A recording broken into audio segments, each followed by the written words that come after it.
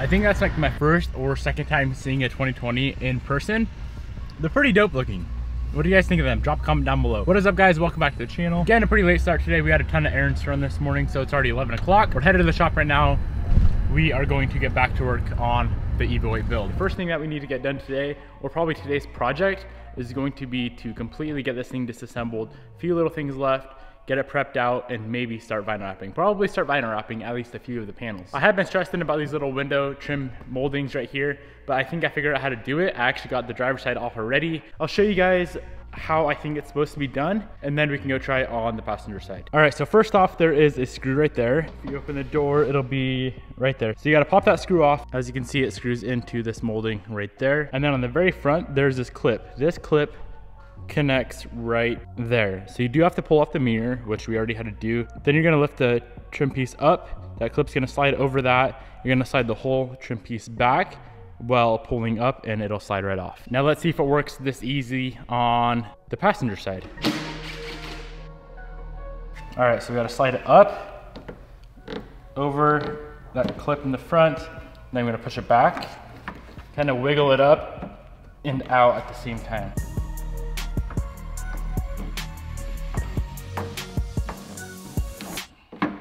Just like that.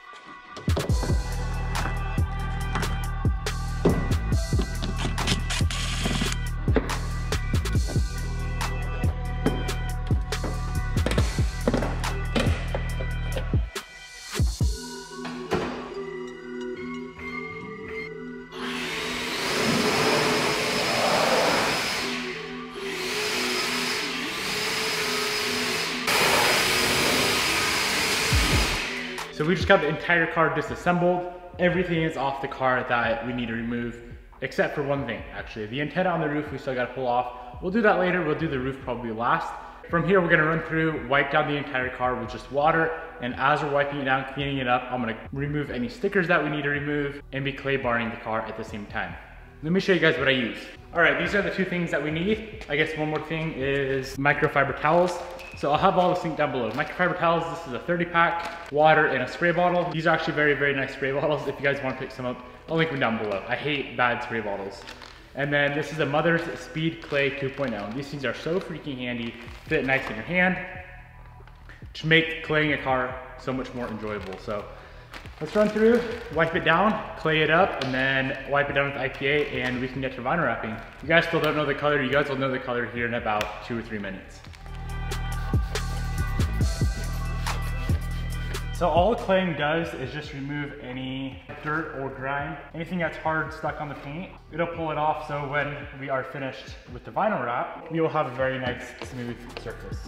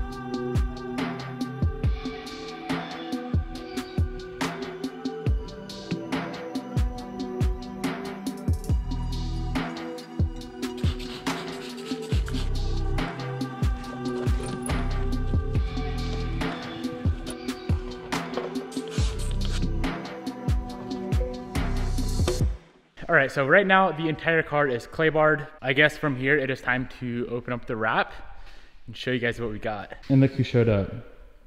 Just hanging out. Just eating. Just eating. Eating on the casting couch.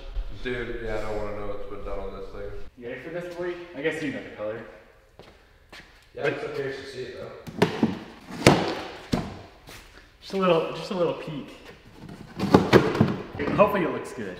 Kind of nervous. Damn, that's kind of bright. It's like almost fluorescent.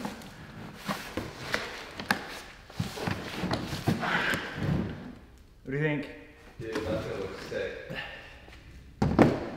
I won't know how good it looks until I wrap at least one panel. So here is the color, guys. It is light gloss blue is what it's called, and it's from Avery. It's pretty much like the reason I went with this color is on their site they had a Subaru that was wrapped this color, and it's really, really similar to the Hyper Blue color. So I'm really excited to get this done on the Evo 8. If you guys want to pick some of this wrap up, I'll link it down below, but if you're in Spokane, obviously hit up Elko Tent Shop. You can get it for probably cheaper. So I think the first thing I want to wrap is the hood. It's always what I start out with, just a nice big flat panel to kind of get an idea what the car is going to look like. So it's already clay barred. All we have to do from here, wipe it down with IPA, open up the hood, go on the underside, wipe down the edges with IPA, and we can get to vinyl wrapping. Let me show you guys some utensils and supplies that we're going to be using.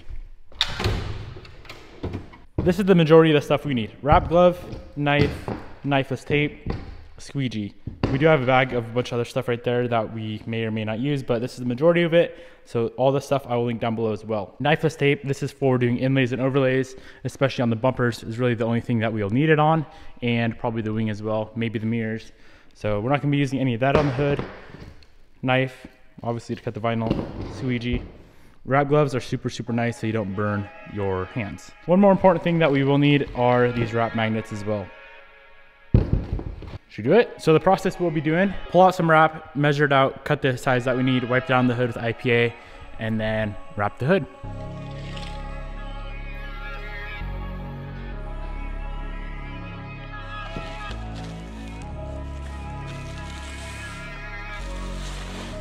Bro, that's such a nice color. Dude, I love that. It looks way better with wrap off. Yeah, it looks great. Dude, that's gonna look good. Oh yeah. Wow, it's like pretty bright.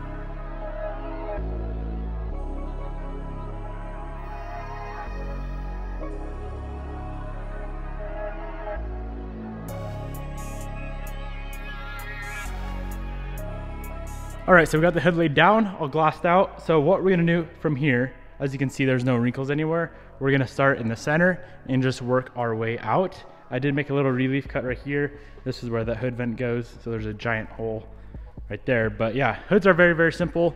If you guys are just getting into wrapping, I would definitely recommend starting with like a hood or a roof, something very flat with not a lot of curves in it. We won't need much heat today. It is probably like 80, 85 degrees out in the shop right now, so I don't think we're gonna really need the heat gun, but we might.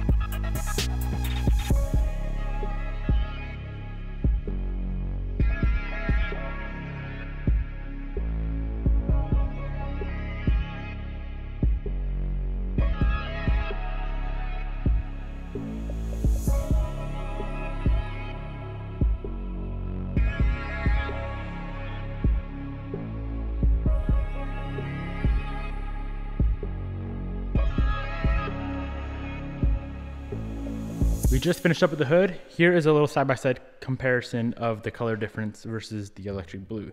This is much more poppy, I would say. Hood turned out really good. Nice to get back in the flow of wrapping again. So I'm gonna hit the front fender, probably both front fenders, and then we can move on to the quarter panel and pillar section. And then after that, we're gonna do the doors. So I'm gonna kind of work from front to the back. Let's bang out these fenders. We ended up pulling this fender out a little bit so we can tuck the vinyl down in there, especially when we're doing this pillar here. Be really, even though it's not a huge color change, it'll be really nice to just have everything completely covered, and especially on the back side right here. So let's bang this thing out. Got the vinyl cut for both fenders. She's coming along, boys.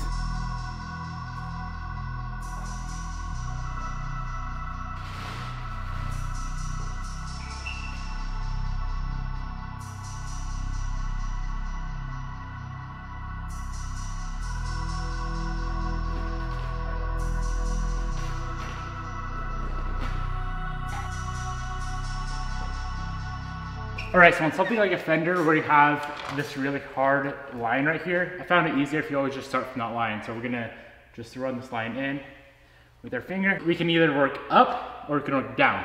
Let's start by going up.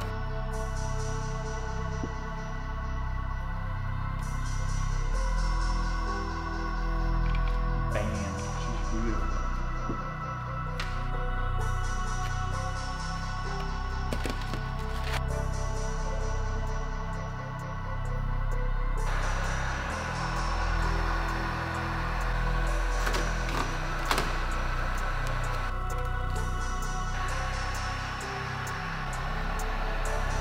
Beautiful. Wow.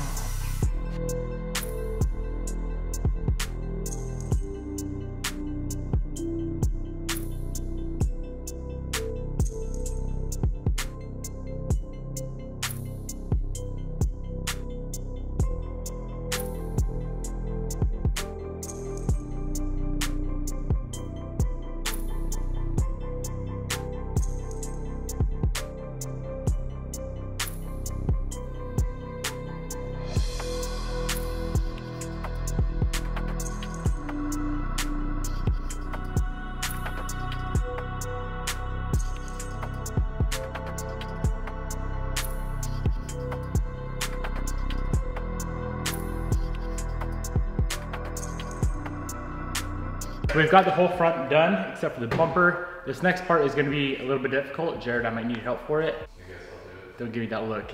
So we need to lay out this side of the car. We're gonna be wrapping the doors separately, but we're actually gonna lay all the vinyl out, cut the doors out of the vinyl, or cut the front door out of the vinyl, shift the vinyl, cut the rear door out, cut the vinyl for the skirt out, and then we're gonna do this whole pillar right here. And the quarter panel has to all be done in one sheet. Shall we do it? Do it. Okay. It's always a little bit difficult and tricky.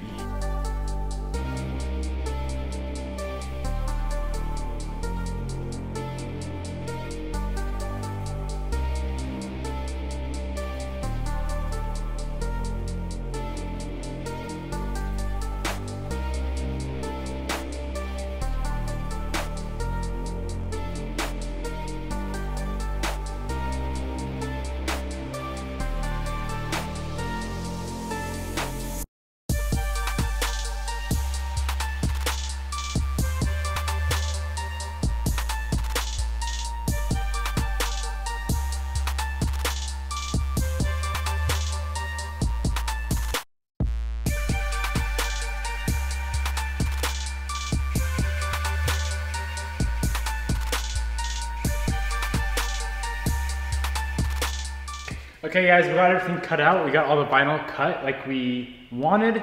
There should be plenty enough on that big door sheet that we cut out for the side skirt as well. If not, we have this is actually a 75-foot roll, by the way, not a 60-foot. So we have way more than enough than we'll ever need. So we don't need to really worry about conserving vinyl right now. The next step is to go through, clean all the jams and everything again with IPA, wipe down one last time with IPA, and then this whole section, quarter panel, pillar section, we're gonna wrap.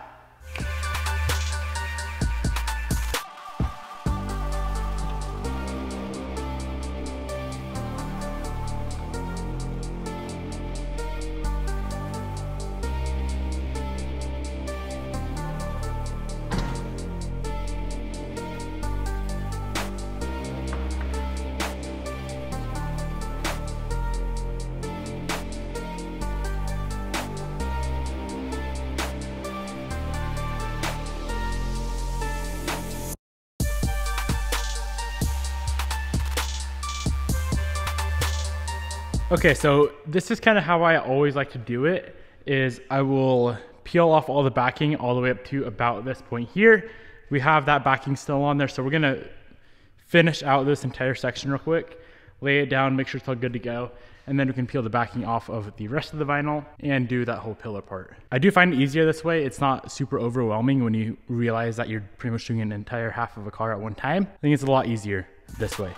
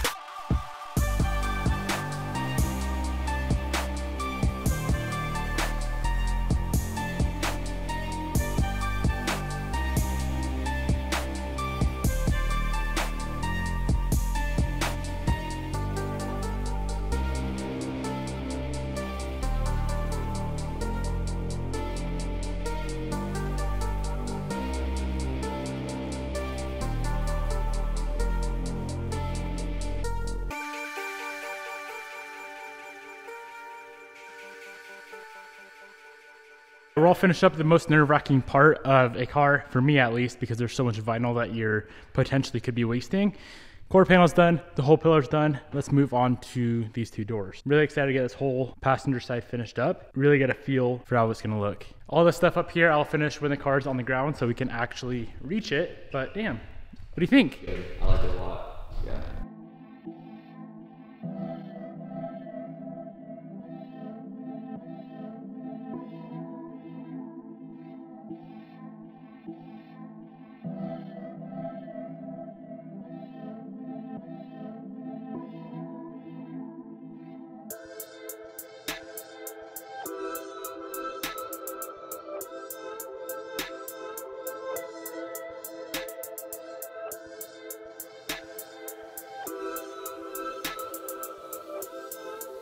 We just finished up the rear door, and now this whole side of the car is finished up. And she's pretty cute. I dig it. So what I want to focus on now is the trunk. We're gonna do the trunk first really tonight. We may get a little bit more done, but probably not. I feel like getting one whole side and the hood done and the trunk done in one day is making some solid progress. So let's bang out this trunk real quick. This is gonna be a two-piecer. We could definitely do it in one piece, but it's easier to do in two. So seam is gonna go right down the center with knifeless tape. And I'm gonna do, let's do the bottom first, or the back of it first, and then we're gonna do the top. So the top will overlap the bottom and you won't see the seam.